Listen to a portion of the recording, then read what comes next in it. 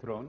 Throne, yeah. And we're supposed to say Theron. Yes, I thought Theron would be much easier for people. It looks orthographically French. It is, yes. Your father then was of French derivation. Of French, yes. Descent, but he yeah. was Afrikaans. Yes. And what was his first name? Charles. And how did you acquire your rather interesting first name? I didn't realize that it was a special name until people started asking me in interviews, you know, where did you get your name from? And I called my mom up in South Africa and I said, how did you come up with my name? And she just went, I don't know, your dad was named Charles. Charlize. I was like, okay, that makes complete sense. And what was your father's profession? He was an engineer. When I was about 4, he started his own road construction company. And your mother's name is? Gerda. What? Gerda. How do you spell that? Gerda. It's not Gerda, it's just Gerda, an American. I see. What was your first language? I went to an Afrikaans school and got all of my schooling in Afrikaans. Had English as a second language, but where I grew up, nobody spoke English. So it was a language that I didn't really speak that much. As anyone who has watched this series knows, one of its principal themes is dance. How old were you when you began studying? I was around 4. And where did you study? I studied with a wonderful teacher called Michelle Phillips in Benoni. She just had such an influence on my life. I was an only child, you know, growing up on this farm. My imagination sometimes got the best of me, and sometimes it was hard to kind of settle me because, you know, things kind of got a little crazy in my head sometimes.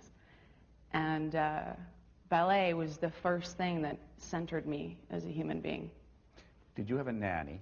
Yes. Was she African or? Yes, she was South Sutu. Well, she is South Sutu. She's still alive. When your mother was very busy at a construction site, didn't you stay overnight with her? Yeah, my mom didn't want me to stay alone in the big house, and she lived in her own little house just off the side of the farmhouse, and she was in many ways a mother to me. And okay, this is maybe too early.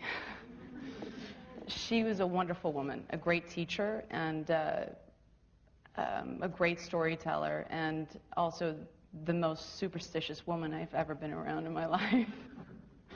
Didn't your mother used to put you on the floor to sleep so that you wouldn't intrude on their household? Yes. And then what would happen when your mother left? She would pick me up and put me on her bed, which she would build up with bricks and paint cans.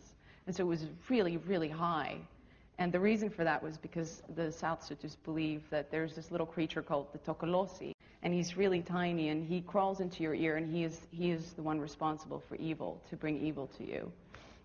And so when you sleep on the floor, the Tokolosi has a chance to crawl into your ear, which he probably was there already, but she would pick me up and put me in, and then in the morning she would put me back on the floor. She's a wonderful woman. You've said I was introduced to films at a very young age. Mm-hmm.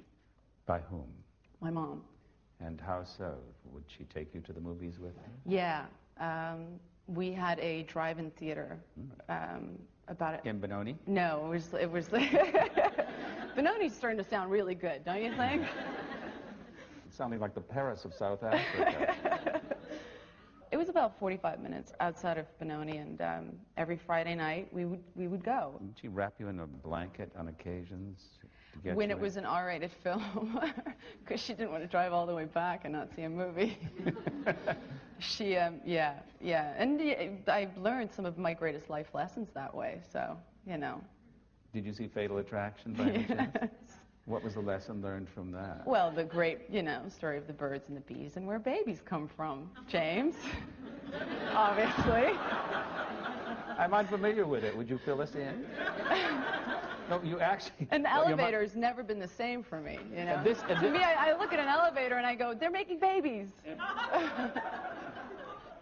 What led you to go to boarding school in Johannesburg?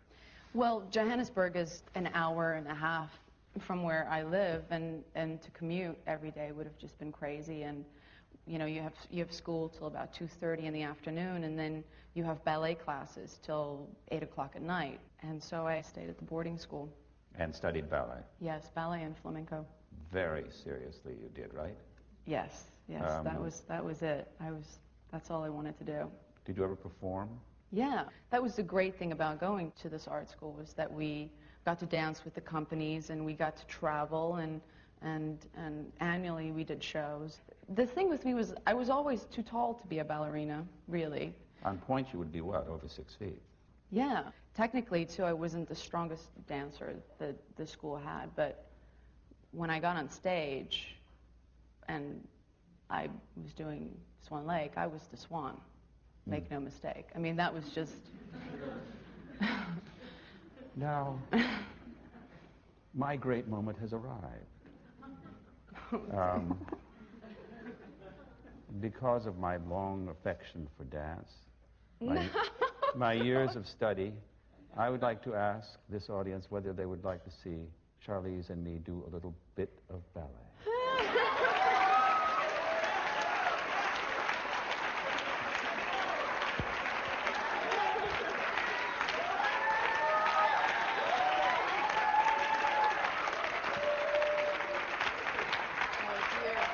It will be brief. Do you see my problem? You see my problem? That's why she didn't go on to ballet stardom, and this is why I didn't go on to ballet stardom. Nevertheless, one never forgets, and we're going to show you just one beautiful arabesque.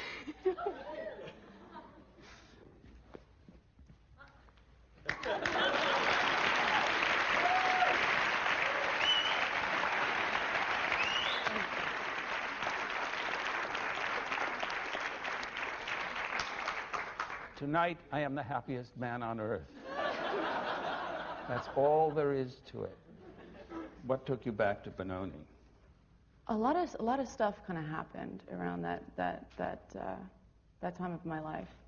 My friends and mother decided it would be really funny to sign me up for a modeling contest.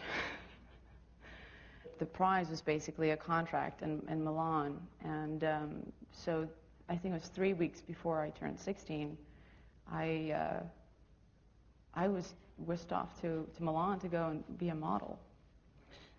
As this series goes into its 10th year, the commonest theme by far, for all of us, beginning with me, is parental loss by death or divorce. Many of our guests believe it was a key element in their formation, both as people and as artists. I know it's difficult, and I will not ask you to dwell on it at all. But it is obviously part of your life and your makeup. There was a tragedy when you were 15, and that was what? Well, my father, unfortunately, was sick. He was an alcoholic for most of his life. You know, in our family, we just kind of lived with it. And it just got worse and worse. And when I was 15 one night, he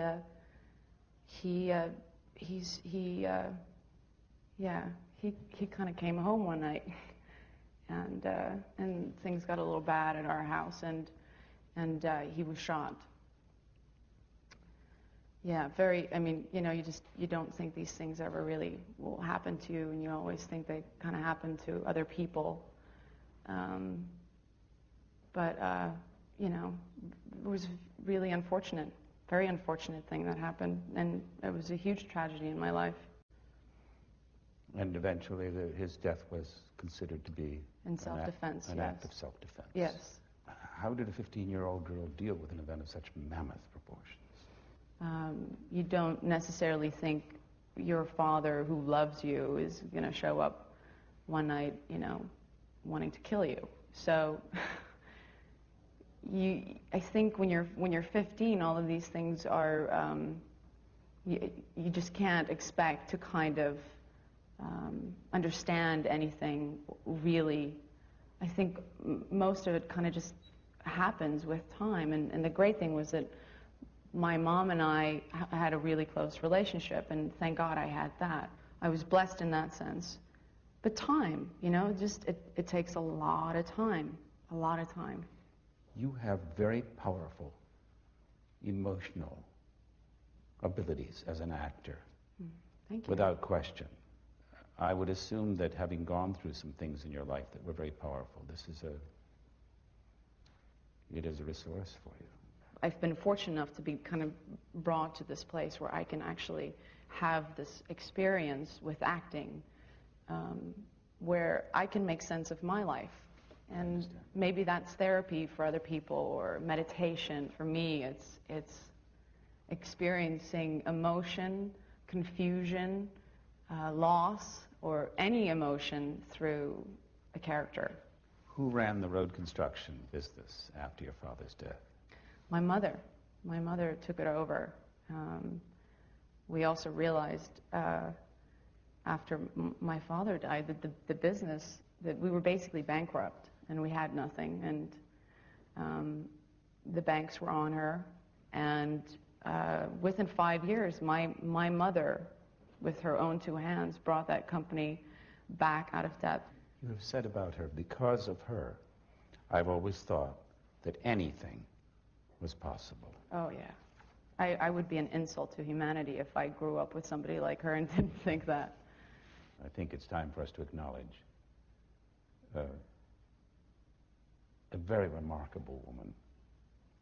May I introduce you to Gerda Theron?